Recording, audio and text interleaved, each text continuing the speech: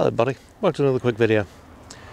Now, I spent a sort of weekend up in the Peak District and we decided this morning, after a nice breakfast at Grindleford Cafe, well worth a visit if you're in the area, popped at a surprise view in the secret garden.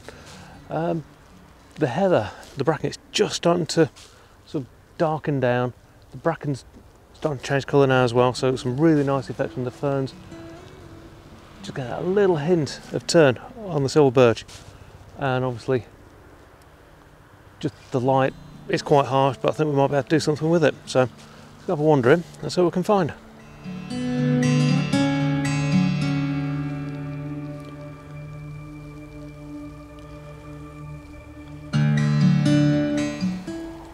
So I think most of what I'm going to be doing today, look for different patterns, different shapes. We're quite close to the road at the minute, so you might get a little bit of traffic noise in the background, but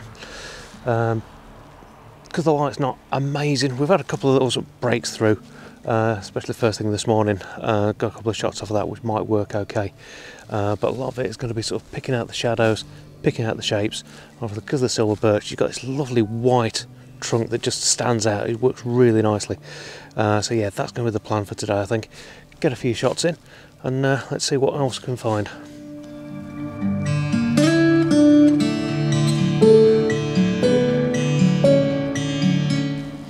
So what we weren't expecting to find is the amount of fungi that we've sort of just stumbled across.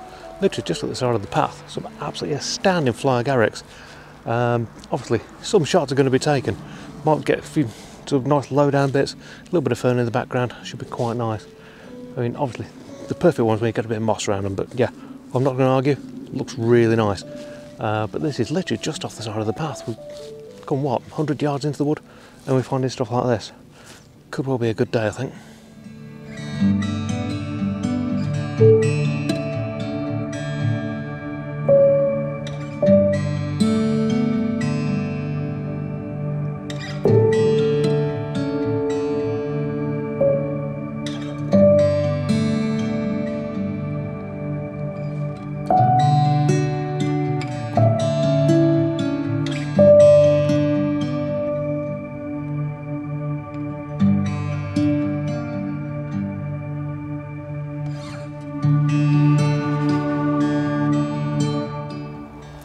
So generally if I'm doing trees and stuff like that, I'll try and hit to around about F8. I find it gives quite a good depth without sort of overcomplicated things like bringing the sort of the ISO too high or anything like that. But what I'm finding is quite nice actually in this bit, it's dropping down to F4, so you're getting a bit more separation. It just seems to give quite a nice effect, I think, because you've got quite a lot of the bracken around. And yes, although it is turning, you've not got sort of the big sort of contrasty colours. I think it actually works quite nicely. But some lovely old shapes around here, the little dots of light coming through, which is really nice. Looks like it'd be nice if the bracken was just a little bit darker, but yeah, we'll work with it. And so I think we've got a few nice little shots already, but we're going to carry on heading up towards the secret garden now and see if there's anything up there.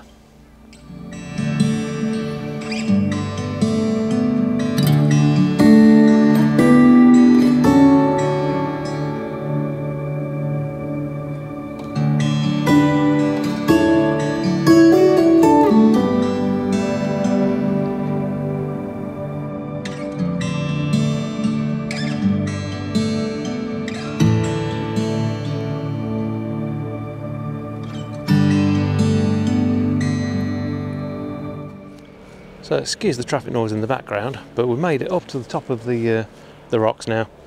We're in sort of the secret garden area, as it's called. The light is quite harsh though up here, but keep on looking for the little bits of fungi and stuff like that. Keep on finding some bits, but some nice little shadows being cast as well, so there's still a chance to get some interesting shots.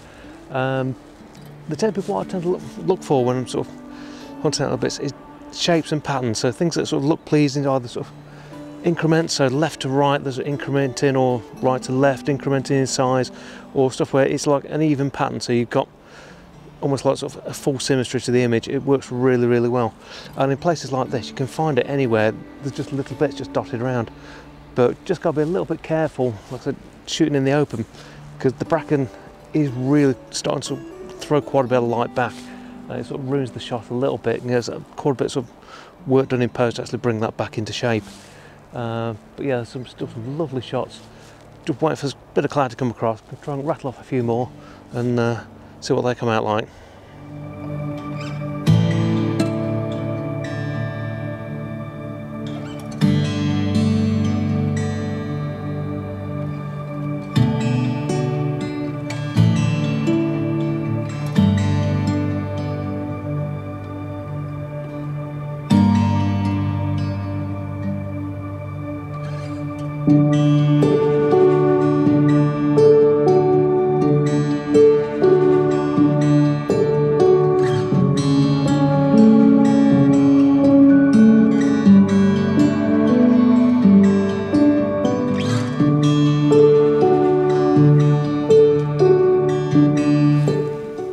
Yeah, normally the rule of thumb is you try and avoid getting as much sky in as possible, but when it's like this you can't really help it.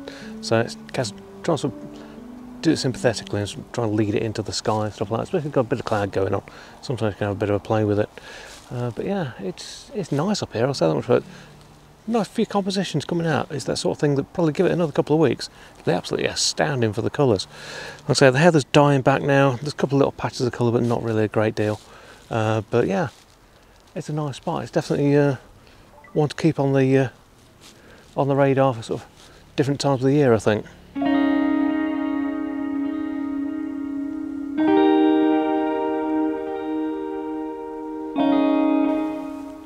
Obviously, I'm not just looking at the trees, I'm looking down below. There's a few little mushrooms dotted around, as well as those massive fly agarics that we found on the way in. Some nice little effects with the ferns and the mosses and stuff like that. So yeah, it's always handy to sort of keep an eye down there. But we've got quite a few little bits and bobs up here, but now we're getting higher up, the wind's starting to sort of affect a few things. So it does make things a little bit more difficult. But definitely we've some lovely compositions coming through, some lovely shapes. Like I say, not a lot we can do about actually keeping the sky out of the image, so I'm trying to sort of bring that in sort of a sympathetic way. I'll probably just bring that back in post, or actually sort of alter the crop. Obviously I normally shoot at sort of the full ratio, which is 4:3 on the Mark 4/3. That gives you an option to sort of crop it down to whatever sort of size or shape you want to, really.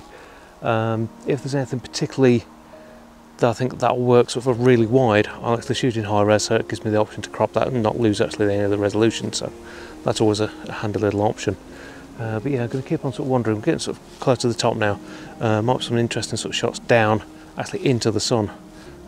See if sort of pick out any shadows that way, but yeah, we'll carry on climbing and see what's up there.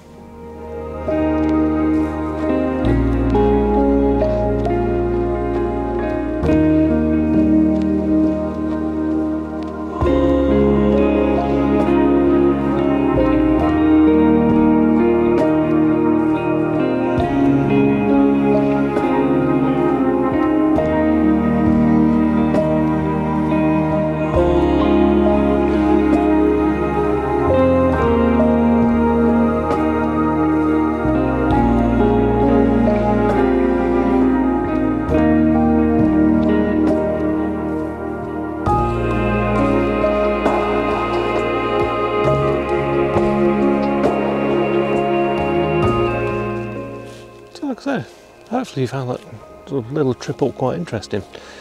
And so we found quite a few little bits and bobs, lots of little different compositions, but yeah, more of a scouting trip really today. See if we can find anything that looks quite interesting and anything that we can see, anything that, yeah, worth also taking note. I'll come back in a few weeks, see what happens to the colours. Like I say, I think when the bracken dies back a little bit more, it could be really, really nice. Could get that lovely deep contrast between that, the white bark of the silver birch, right the way back in against those, the really dark ferns to go with the dark heather. I think it'll look really, really nice. But so I'm going to leave it there for now. And so we're actually just about to start quite a major climb up, so might do a couple of shots from over the top as well when we get there. But yeah, if you've enjoyed the video, please do hit the thumbs up. It really helps us out. If you're not subscribed, please do hit that subscribe button. It really helps the channel out, doesn't cost you a penny. But as always, thanks for watching, and we'll see you again next time.